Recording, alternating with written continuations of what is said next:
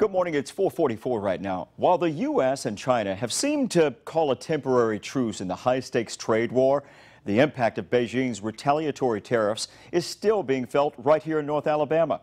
According to the U.S. Chamber of Commerce, more than 560,000 Alabama jobs are supported by trade, and an astounding $3.3 billion in Alabama exports are threatened by Chinese tariffs. I took a closer look at the impact on some of those stuck in the middle of the existing trade war with jobs on the line. Here at Tate Farms in Meridianville. When does the season start? Oh, it'll start about 1st of April. Cotton has been a way of life for generations. It's a lifetime dream for me to be a part of this. Mike Tate has invested millions of dollars into his family's operation. Very expensive. And for a while, business was actually cranking up.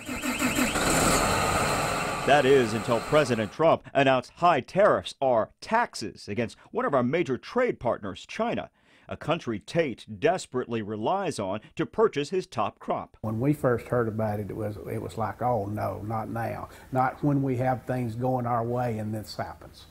Did you feel kind of a punch in the gut? A little bit, yes, exactly. That's exactly right.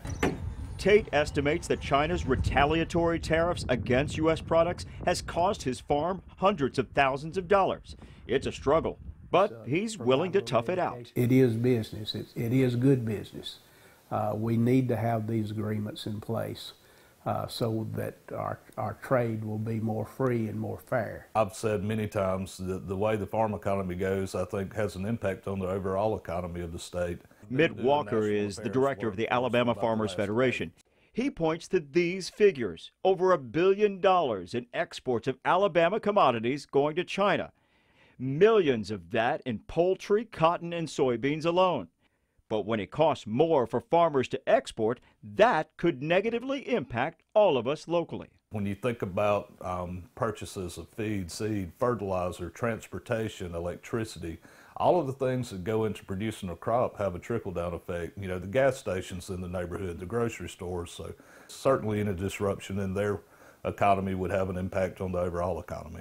6 days ago, I replaced NAFTA. A way to bypass China is find new trade partners. The president recently signed the new Mexico-Canada trade agreement, which opens up Alabama farmers to new markets. But finding a new market isn't necessarily an option for global companies like AdTran here in Huntsville.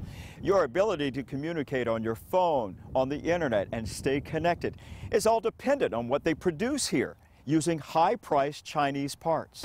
So we have here our placement equipment. AdTran executive Jerry Kelly invited me inside their manufacturing center, where the recent trade war with China is literally playing out inside these computer boards. AdTran made the decision to bite the bullet, paying for higher-priced Chinese components because it's harder for them to find elsewhere. At this point in time, it's a cost that you have to bear.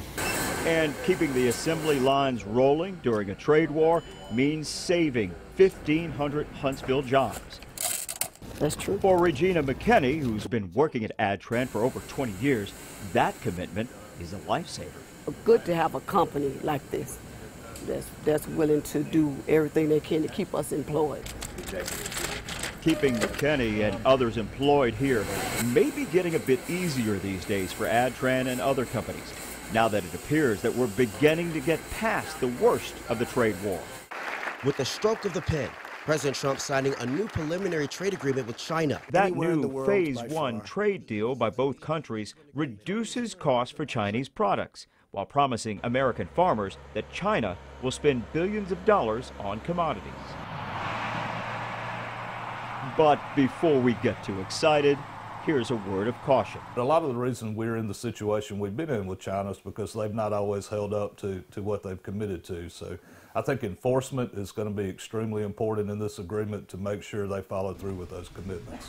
In Huntsville, Pat Simon, WAAY 31 News.